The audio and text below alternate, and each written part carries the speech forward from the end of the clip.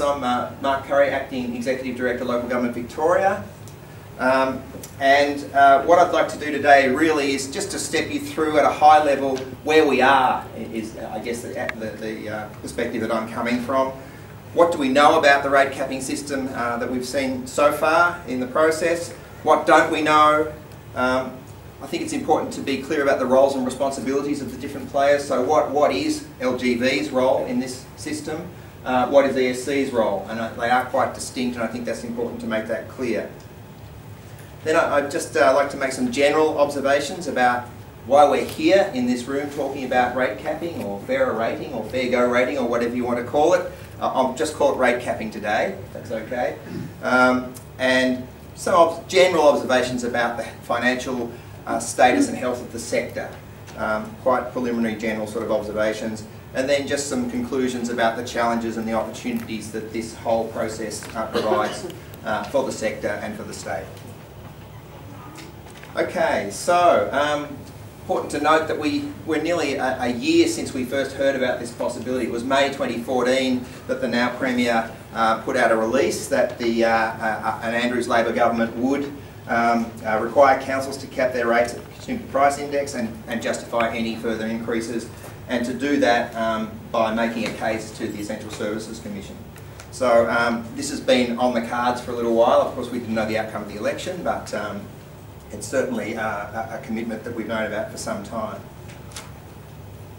The commitment was confirmed fairly early on in the life of this government by the Minister, Natalie Hutchins, when she communicated with all mayors and CEOs and confirmed that the process would proceed of implementing rate capping, but not this year. Importantly, not this year, next financial year. And I think that was a very important early decision, not to overly rush the process, to give time for considered consultation with the sector and design of a system that's suitable for Victoria. So I think that was a very important early decision that was taken. And then in February, a month or so later, the Minister also confirmed that the ESC would in fact be responsible for designing the system effectively, or making recommendations to the government on the design of the system. And the ESC was issued with terms of reference, which you probably all had a chance to have a bit of a look at. I think critical to that confirmation, if you like, was the fact that the ESC is an independent expert body, expert in economic regulation in this state, and I think that independence and expertise is a very important and encouraging element of the process as well, input to the process. The terms of reference themselves are well worth a look at, because they then take us into that next level of the government's policy thinking, if you like. What is it that's important to the government in this process of rate capping or preparing a rate capping system? I've just bolded what I think are some of the key policy considerations in the terms of, they're set out in the terms of reference. Cost of living pressures, I think the main driver of the government in putting forward this proposal. Council autonomy sits in the objectives as well, so as was alluded to by Andrew and Sebastian, autonomy of the local government sector is also an important consideration. Accountability and transparency, all of these are kind of buzzwords or fashionable words, but they're all important elements of the objectives and the policy setting of this initiative. Efficient and stable rates reflective of community needs, also important, but also sustainability of councils. I think that's a lot of considerations. Some of them you could argue competing with each other in some ways, so that there is quite a trick in delivering this initiative, in balancing up those objectives and producing the outcome, particularly downward pressure on cost of living increases through rates, which is the desired outcome in the end. Further, the terms of reference are also illuminating in terms of the kind of things that the ESC is being asked to look at. The impact of successive above CPI rate increases, the base to which rate capping should apply. So that's not set in stone. Is it just rate revenue? Is it service rates and charges? More other aspects of more general revenue. So that's a key parameter for the ESC's design and recommendations. Also, the third dot point there, I think, is perhaps almost the most significant: refinements to the nature and application of the cap that could better meet the government's objectives. So we've started with a CPI, strongly CPI-linked commitment but clearly the terms of reference do make provision for the ESC to make recommendations to the government if they come up based on their engagement with the sector and their consideration with a more appropriate benchmark or way of delivering on the broader outcome of downward pressure on the level or the rate of rate increases. And the final point there too is also very important. Simplicity in administration and understanding. Not to build a huge complex edifice, but to make something that's understandable readily to the community but also to the sector, and that can be delivered without having to overly engineer the system if that can be delivered. We all also know, and this came out early along with the government's commitments, that in making cases where councils would make cases for exemptions to the rate cap, that there were certain factors that were acknowledged by the government as being important considerations for the ESC to take into account. So the impacts of population growth impacting on some municipalities, some categories of municipalities, the fact that the Commonwealth Government has put a freeze on grants, additional requirements, responsibilities, taxes, charges, levies required to be administered by local government, collected by local government is another factor. Of course, there are unforeseen circumstances, extraordinary circumstances. If you look at New South Wales at the moment and the impact of those climatic events on some of the councils up there, I can imagine that's going to have a major impact on some of those councils. Those sorts of issues need to be taken into account. And also on the revenue side, the extent of availability of other sources of revenue other than rate revenue to councils, and that's variable across the sector, as we know. The other thing we know is some broad milestones, and Ron will talk about these and the process in more detail, but we know the ESC has now published its initial consultation paper. We've got copies here today, it's just out. So that's, I think, submissions required by mid-May, so this is a very important time to start to engage with the process.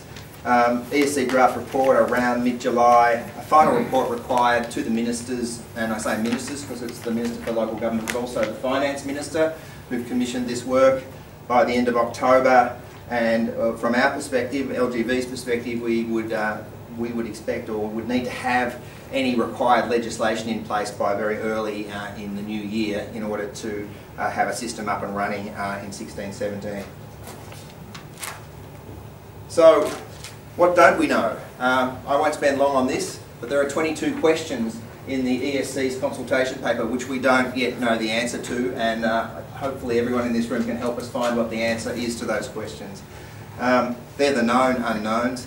To quote the Secretary of State or whatever, there are also probably a bunch of unknown unknowns. There will be questions, issues that arise in the course of this process which we haven't necessarily considered or canvassed, or the ESC hasn't necessarily canvassed in the discussion paper, and they will need to be addressed as we go forward as well.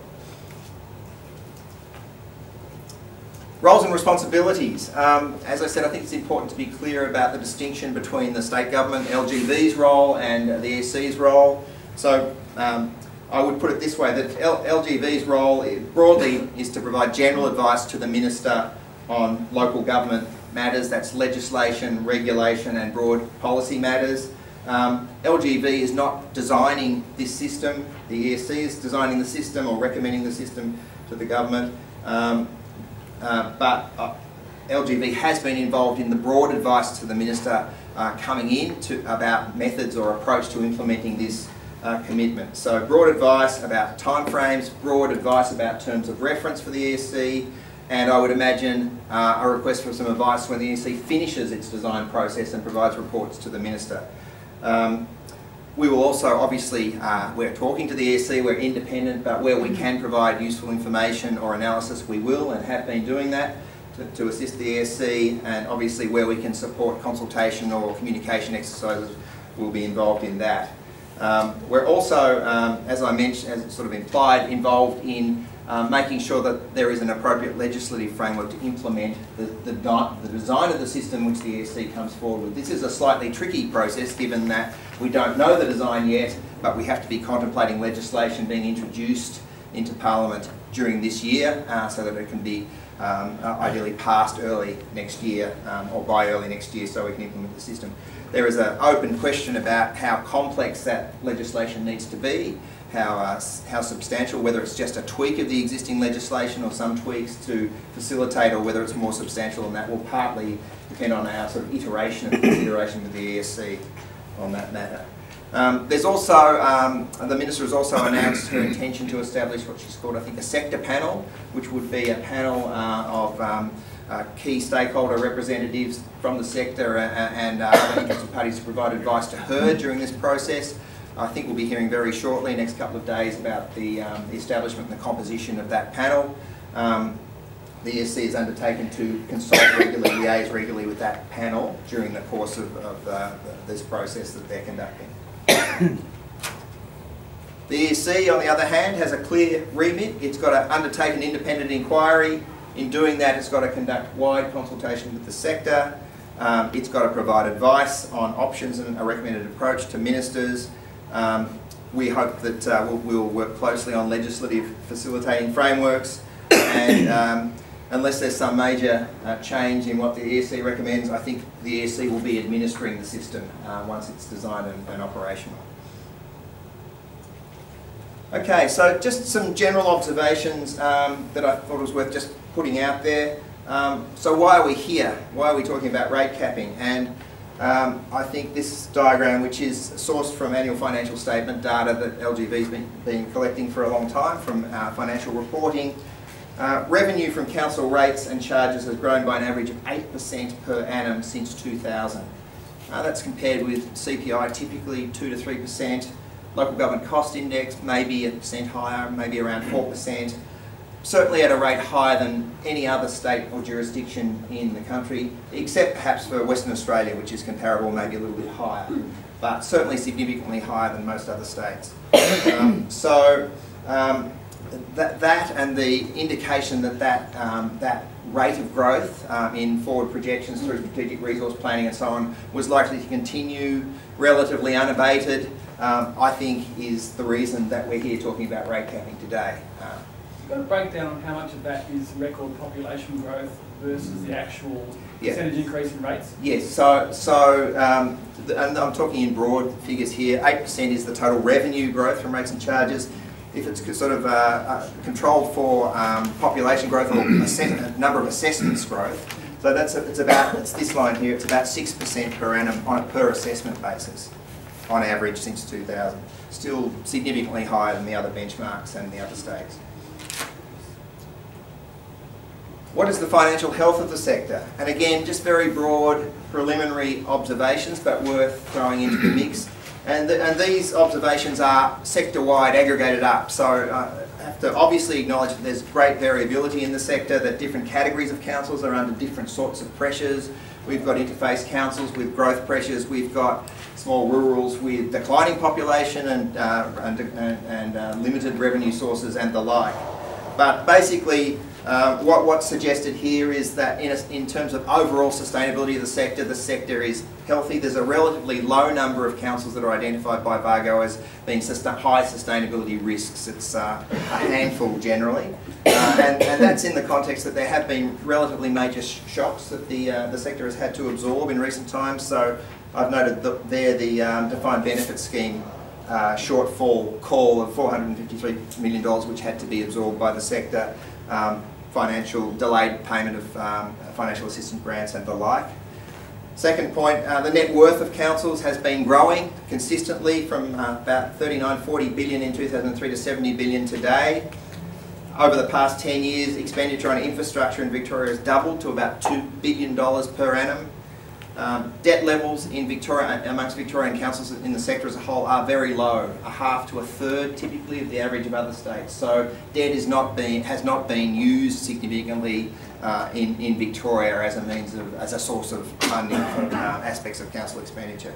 Sorry, Mark. Yep. Can we be getting access to these slides at some point, rather than us really quickly trying to? Yeah, they're available. Yep. Yep. So I think they've got handouts. Yeah. And finally, in terms of, I suppose in terms of the cash position of councils, also has been improving and growing over the last 10 years. So I'm going to sort of let you draw your own conclusions, but what I'm suggesting is that on a sector-wide basis, and recognising variability in the sector, there does appear to be some scope or some capacity for this sector to absorb a more constrained forward expenditure outlook without fundamentally compromising service delivery or infrastructure expenditure or so on. Now that'll be the source of great debate, and as I say, there's lots of variability. I'm just talking from a broad aggregate sector-wide perspective. So in terms of challenges, in conclusion, so no one's going to pretend that rate capping is not a contentious exercise. It's been contentious wherever it's been done. It's going to be contentious here. You just need to look at the reporting, and it's contentious. But, and it does raise the kind of hoary old chestnut debate about the autonomy of the sector versus prescription by the state about what the sector can do and how it can behave. But we're not going to resolve that debate, and I don't think it will ever be resolved. But that is certainly a challenge in terms of this process. It's also clear there are many demands on the local government sector. So you've got demands from below and from above. Other levels of government placing demands, your local communities placing demands on the sector. So that is a challenge, an ongoing challenge that still has to be dealt with in this context. So that is going to require, there's no doubt, proactive management by councils to manage these demands and to engage closely with communities to do the necessary hard priority setting that's going to be required coming out of this process. But in terms of opportunities, and I'd like to think that the opportunities are at least as great as the challenges or greater, it is going to be a reality, but there is a significant opportunity, as I started out saying, to shape the model or the design of the framework that's going to be implemented in Victoria. It can be customised to Victoria's circumstances, and I think that's very important, and that opportunity is, it's critical that that opportunity is taken up to get the best outcome here. It does also create a context for councils to fundamentally, to pause if you like, and do a fundamental review of the activities and service provision that councils are involved in and approaches to financial management, use of balance sheets and so on, to create a more sustainable future for the sector. It does create that strong context for re-engagement or stronger engagement with the local community, because engagement now is going to be, in a sense, more meaningful, because the reality is that there is going to be a smaller pool of resources going forward than has been the case in the last 10 or 15 years to be allocated across those competing priorities. So in conclusion, I'd just like to urge you all to take advantage of the opportunities and make the best of what they provide for us. Thank you.